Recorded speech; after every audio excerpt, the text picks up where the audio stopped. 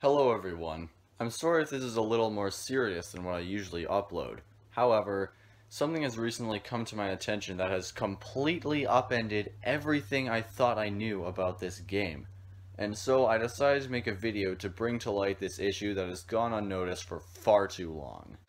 Everything you thought you knew about this game's treasured history is a lie. As it turns out, the infamous player Riot has been a hacker all this time, right under our noses. Let me explain to you how and why Riot cheated, as well as provide the proof that led me to this discovery. It's understandable that some of you might not be able to fathom why our beloved Riot would do such a thing. It was pretty shocking to me too. The simple truth is that Riot was hoping to become rich and famous by convincing the GD community that he was one of the best players of all time. He did this along with his friend Cyclic. However, after Cyclic was exposed, Riot got increasingly bored with what he was doing and eventually grew up and decided that showing off to a bunch of kindergartners was not an honest way to make a living, so he faked carpal tunnel syndrome and got his YouTube channel terminated before drifting out of the community, opting to remain in the shadows of GD Twitter. However, all of that changed in early 2020. With his father losing his job due to the coronavirus pandemic, Riot could no longer afford his monthly subscription to watch waifu tentacle hentai on Netflix. Because of this, in the year or so that it took for Riot's dad to get a new job, he got his channel reinstated and continued his malicious practices from earlier. Now that his father is re-employed, though, Riot saw no reason to continue to push his luck, especially as he has gotten worse at hiding his hacks nowadays. Despite this, it was already too little, too late, as one mistake has now opened my eyes to just how much he's been sheeping us over the years. And now that Pandora's box is open, I can't believe that I didn't realize this earlier.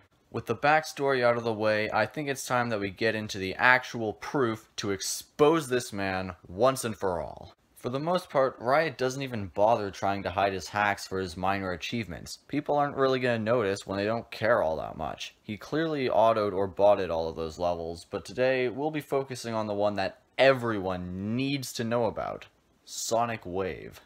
First of all, I'd like to quickly point out that he supposedly struggled on this demon for months, and now all of a sudden he can do it no problem? Definitely not suspicious. Now, of all of his completions, this one probably seems the most legitimate due to the fact that it uses a face cam, making it impossible to hide speed hacks. However, here at rootbeerfloat headquarters, we know how to read between the lines and consider all possibilities. Notice where his face cam is located. That's right, the very top left-hand corner, the same place where the test mode watermark is usually located, indicating the use of start positions. The placement of the webcam clearly demonstrates that Riot is attempting to prevent us from noticing the watermark, and I gotta say, it almost worked. Don't believe me? Look at how still his face was at 29%, 56%, and 87%.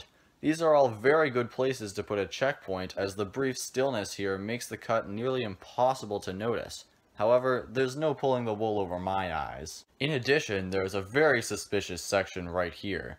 Did you see it? Thanks to the work of other hacker hunters such as Mr. Happy Jr., we've been able to spot many instances of players phasing through blocks in 9 circles levels. You'd think that after all his time exposing other hackers, he would learn not to blatantly no-clip. Of course, he will probably try to brush this off by saying that this is a quote-unquote fake block. However, here you can see me doing the exact same thing and dying. Clearly a fake.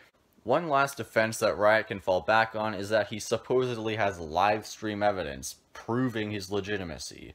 However, like citizens of Australia and so-called astronauts supporting the ludicrous round Earth theory, everyone in Riot's Twitch chat is a paid actor. Having to compensate this many people to vouch for him cuts deep into Riot's profits, hence why he can never afford a proper haircut.